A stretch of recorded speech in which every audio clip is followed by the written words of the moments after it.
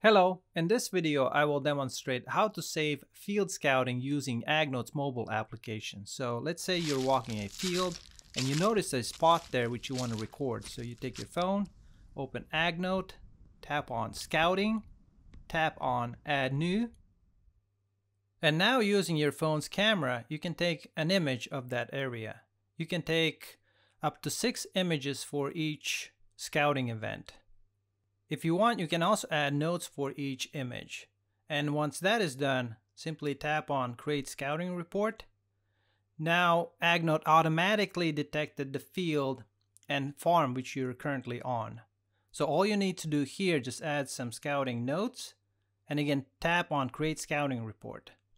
And Scouting Report has been created. To see the scouting reports for the field, just tap on the field.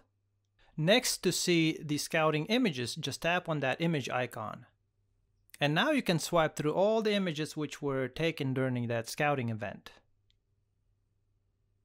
If you want to see where those images were taken on a map, just tap on the maps icon. And on the map, you'll see marker for each image. So let's close the map. And if you want to email the scouting report, just tap on this envelopes icon. Select or type in email address. And tap email, and scouting report has been emailed. Then recipient will get an email with all the scouting details, like who is sharing, who took the scouting. You will see some thumbnail images from the scouting. If they're notes, you will see the notes for each image. And if you click on that link, it will take you to the field map. Below the map, you can see again your field information, like the crop, variety, and scouting notes. And if you want to see images taken during the scouting event, just click on the marker on the map and that'll give you a preview. And if you click on a preview, it'll give you a full-size image where you can loop through all the images taken during that scouting event.